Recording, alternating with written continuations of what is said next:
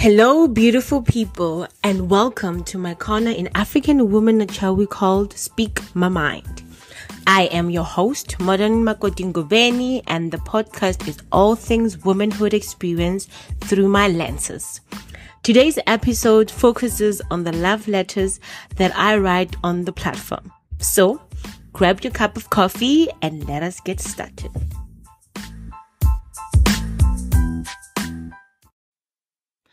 Look at us. We made it through the first week of January. Well, sort of.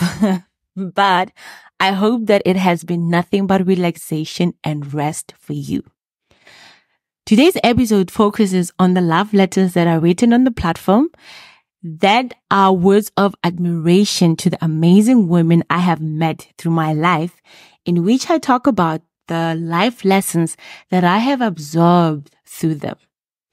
You see, everyone you meet in your life plays a part of some sort in your story, and others actually become a huge chapter of your life. And these love letters expresses that. My hope is that when you read them and when your spirit is low, their love letters will remind you that someone is looking at you and you are an inspiration to them.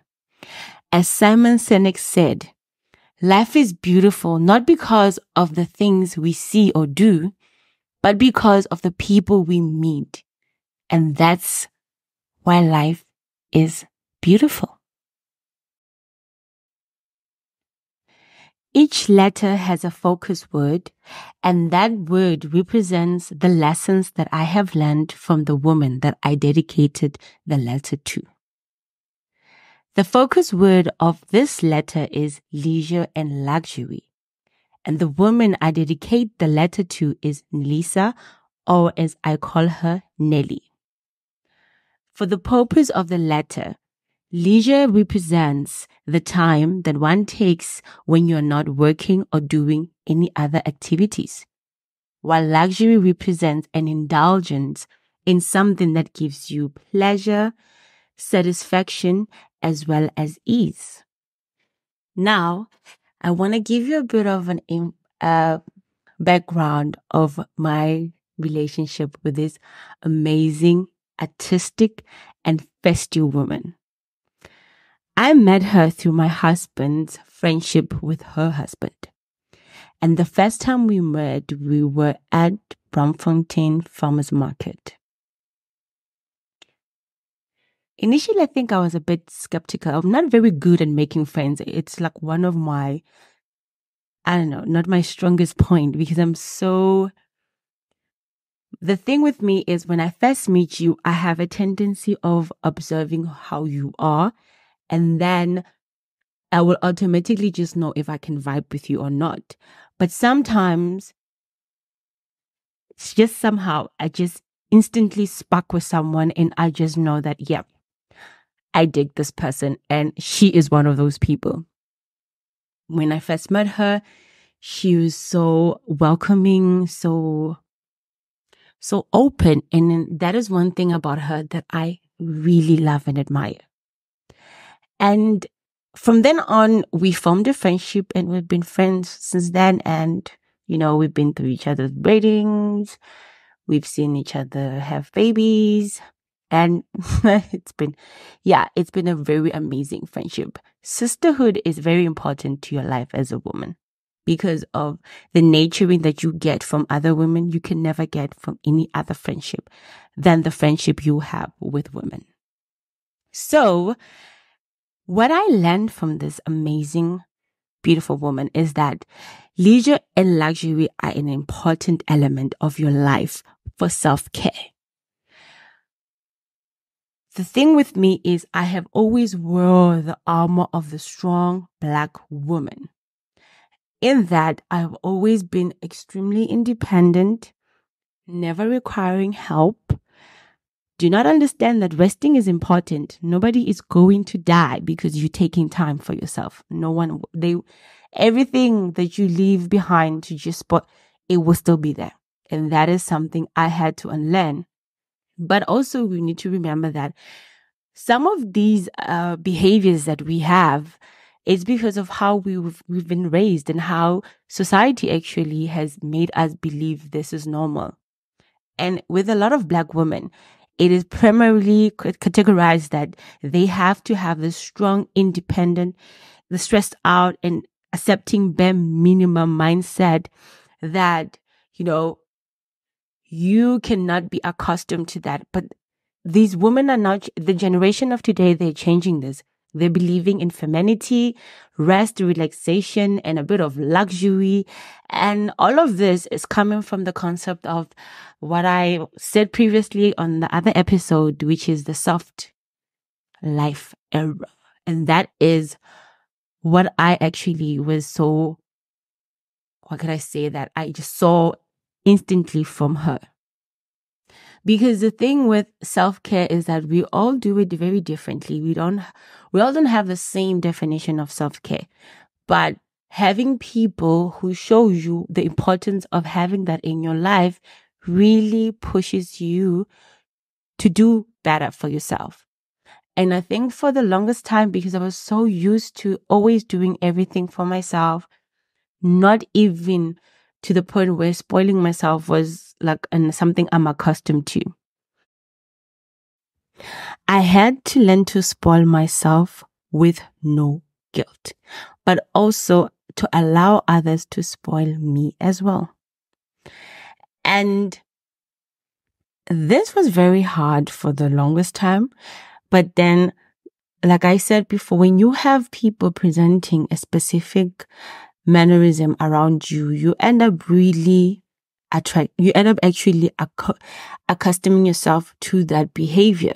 And then I really did start to spoil myself. I took myself out for lunch, spoiled myself for something expensive that I enjoyed. Like I really went into, making myself a priority without feeling guilty. And the other one where I had to learn to allow people to spoil me was really hard. And why? It's because of I've been so independent for so long that I did everything by myself. Even from the previous relationships, I never really allowed I never allowed the person I was dating to spoil me, because I always felt like there's some sort of a motive behind their behavior. And she really made me unlearn that behavior. She really made me change that so that I can allow the current person that I currently am with now to do that, because that really changed the way I approached things with him. And that was the biggest turn for me, especially when it comes to my independence, to allow somebody to spoil me and to spoil myself without feeling any guilt. The other thing which, it had an even bigger impact into my life after being a mom was self-boundaries. It's so easy for us to put boundaries to other people, but very, very hard when we have to do it to ourselves, because we always somehow let things slide with ourselves. And I think that's when I really, really had to slap me back into my reality. Because I remember I was crying about how hard motherhood is, how much I'm resenting certain things. And then she's like, it's because you have no boundaries. She would explain to me what she meant about that. She'd be like, you need to make time for yourself. You cannot spend your entire whole time nurturing other people and not nurturing yourself. And from that, I introduced my leisure, which is me time. And which is always on Sunday, regardless of whatever I'm doing. But Sunday, it's all about me. And because of that, it really, it changed the way I was approaching my experience with my baby. And it changed my experience of motherhood to the point now I really am enjoying being her mom more than I did then. And so now I hope that you understand that self-care is about you establishing healthy boundaries to cultivate your daily enjoyment and comfort as well as ease. And then the combination of leisure and luxury brings you nothing but enjoyment and introduces you to adapt to the soft life, which has shown me that I am deserving of joy, unconditional love, safety, and ease. From Andrew Lord's words, caring for myself is not self-indulgence.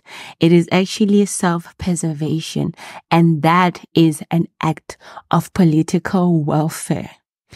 And I'm closing our episode with the love letter written to the most amazing lady in my life.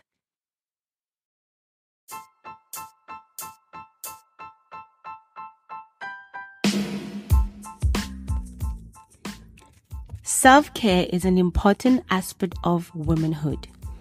It allows you to be self-aware through tuning into your body and taking time to nourish it properly. By making it part of your routine, you improve your mental health and you become more confident, creative, and productive. It has been a privilege to be able to observe this through you. Through you, I have seen that self-care involves two concepts, leisure and luxury. Where leisure involves spending time, not working, instead relaxing, while luxury involves indulging oneself in something pleasant and satisfying.